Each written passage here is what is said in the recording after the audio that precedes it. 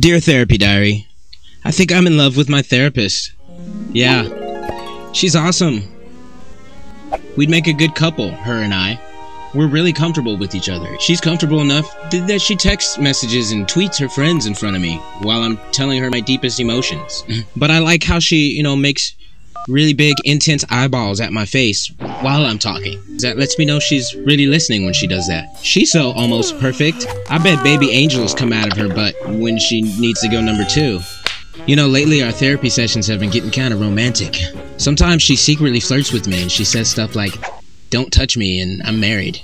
She's so beautiful. My friend Chad said she's not beautiful. He actually said she's hideous and ugly. He can't see her like I see her.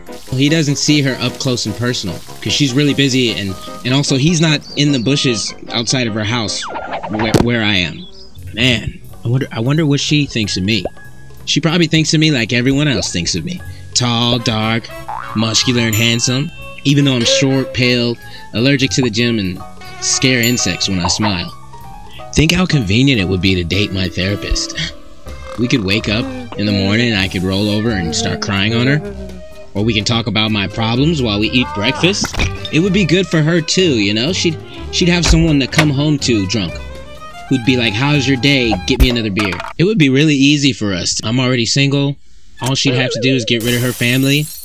We could start a family of our own. I already know she'd be a great mother to our kids. Because our kids are going to be crazy.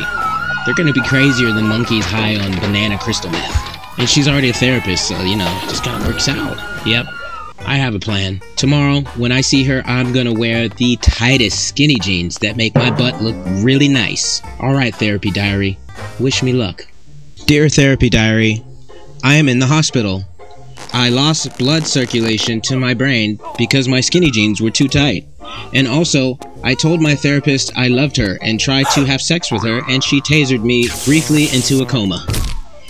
I don't think I like her anymore. And that's where the problem is. I just got a text message from my therapist that said, "I like you too." Dun dun dun.